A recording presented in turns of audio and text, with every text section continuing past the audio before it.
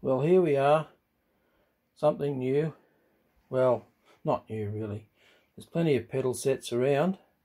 This one though seems to be tailored a little bit more toward helicopters, and it doesn't have centering like most pedal sets do. But this one has got the a bit of an unusual arrangement. It's got a gear in the bottom of it, so when you use it, one pedal goes forward, one comes back. Down inside it, it has a gear on the bottom of this leg, and then that connects down inside to another gear that sits underneath and rotates.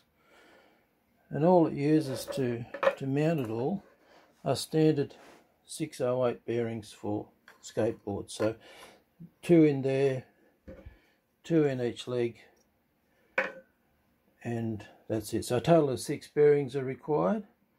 There's some 8mm rod that just runs through the middle, and that can be locked with a screw there if required. And then what happens is this part, as you can see inside there, sits on top.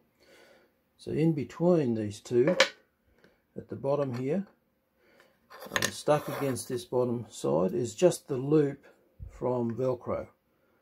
And then once you get that on, you coat that with grease. But this has been damaged because I had to get the magnets out of this prototype.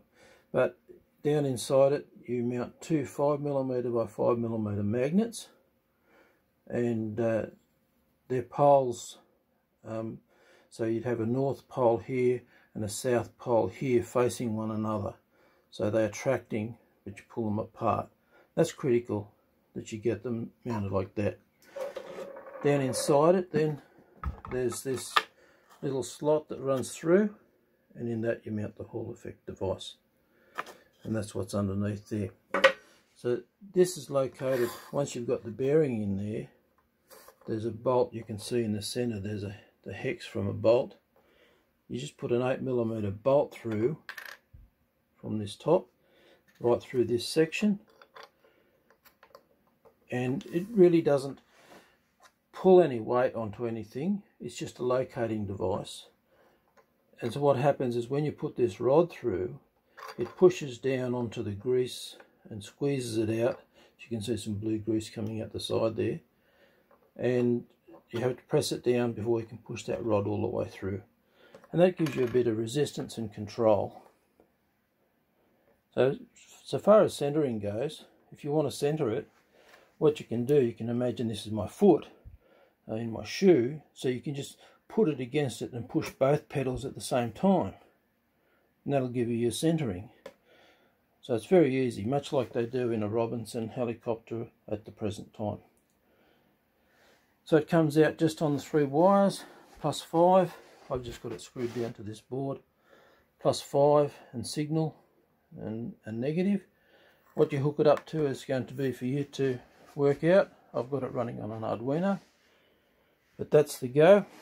The other material that's used in it that's not printed is this aluminium extrusion, which is just 25mm external, 23mm internal square tubing that's used in lots of display furniture and things of that nature, and these just push in. Now if you don't want to print these pedals, what you can do, this is 80mm long. You could set that to any length you want, of course, and that gives you adjustment. And oh, by the way, this gear set down in here, on the model that'll be on Thingiverse, it'll have an extra 2 teeth, so you can put these in at a different position if you want, with regard to where it is now. So I've only got 1 set of teeth now, but you'll be able to set it either further forward or further back by 1 tooth, and that'll give you a different angle of attack.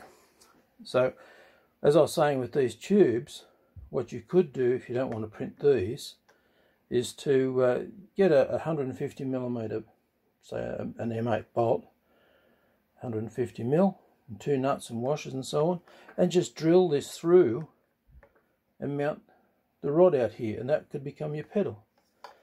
So it's a simple device, and it's works really well, nice to fly with, Of course, if you do use one, you've got to bear in mind that it's printed plastic, so you don't want to load it too heavily, but it works very nicely. So I will put the files on Thingiverse. Hope you enjoy.